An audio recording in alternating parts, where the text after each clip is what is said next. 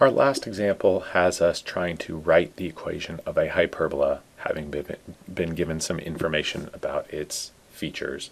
So we are told that the vertices are at -2 plus or minus 5, and our foci are at -2 plus or minus 8. So from that information, we want to piece together the equation of our hyperbola. So the first thing I'm going to do is plot this information to see if I can start to get a sense as to which way this hyperbola is oriented, and then we can start to find the values of A, B, and C, the location of the center, to try to piece together the equation. So I'm at -2 plus or minus 5, so -2 here, plus or minus 5, roughly there and there, are our vertices.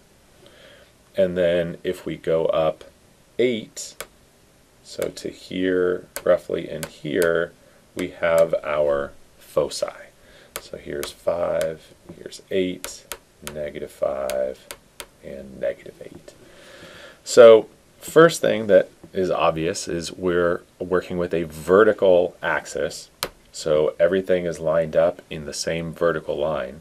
And so if we go back to our templates up above, we can hopefully see that that means that we're looking at a hyperbola where the y squared is coming first. We've got y minus k squared over a squared minus x minus h squared over b squared equals 1.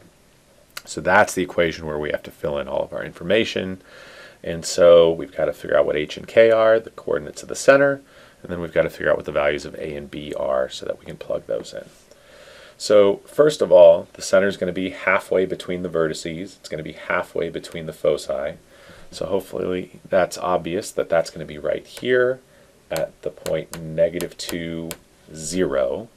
So that means as I start to fill in the information here, I've got y minus 0, or we can just leave it as y squared, and then x minus h squared, so x minus -2 becomes x plus 2 squared.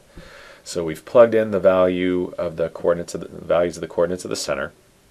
So now we need to figure out what our values of a and b are.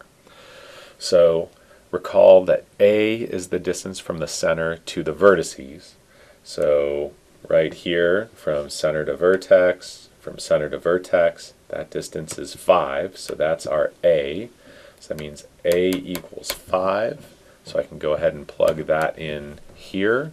So I've got y squared over 25. And then in the denominator of the second fraction, we need to know what B is. Now recall that the distance from the focus to the center is not B, that is C. So we know that C equals 8. So that will help us in that, make sure that equals 1 there. That'll help us in that we know that A squared plus B squared equals C squared. So if we know A is 5, so A squared is 25, and we know C is 8, so c squared is 64, we can now solve for b squared.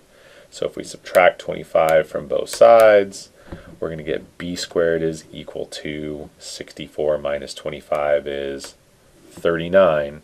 And as we saw with the ellipse examples previously, we don't actually have to solve for b, we just need to know what b squared is, since that's what we need in the equation. So I can just plug in 39 right there into my equation. So that's how we can, from the given information, piece together the equation of a hyperbola.